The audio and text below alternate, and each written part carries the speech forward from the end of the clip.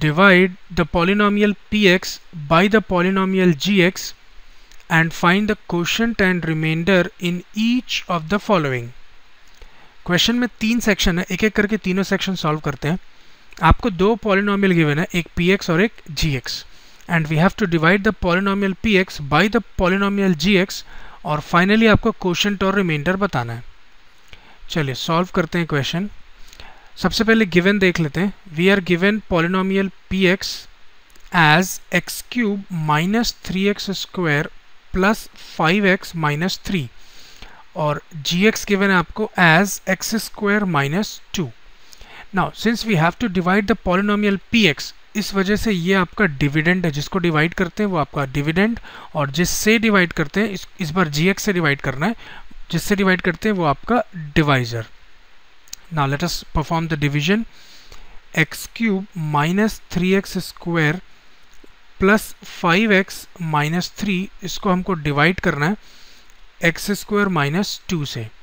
कैसे डिवाइड करते हैं मैं आपको कंसेप्ट समझाता हूँ. देखिए सबसे पहले जो डिविडेंड है आपका, उसका हाईएस्ट डिग्री टर्म जो होता है उसको हम डिवाइजर के हाईएस्ट डिग्री टर्म से डिवाइड करते हैं. तो डिविडेंड का हाईएस्ट डिग्री टर्म क्या है यहाँ पे, एक्स क्यूब, और इसको डिवाइड करेंगे आप डिवाइजर के highest degree term x square से.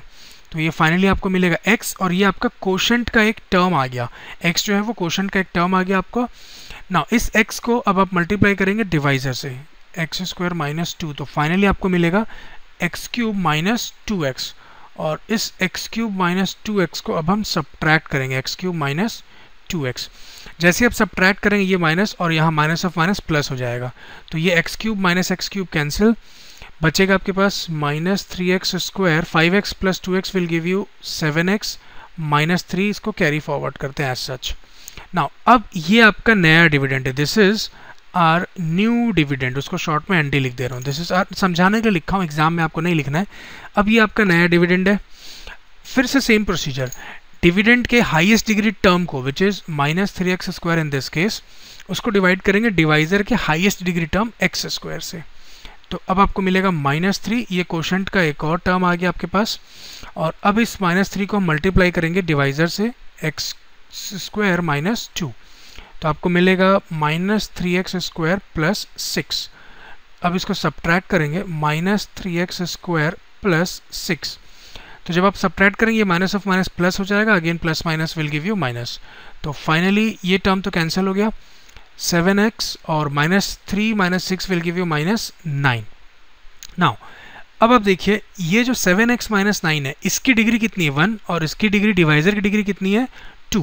तो since degree of 7x minus 9 is less than degree of x square minus 2, तो फर्दर डिवीजन आप नहीं कर पाएंगे. तो हमारा जो प्रोसीजर है डिवाइड करने का वो यहीं पे रुक जाता है.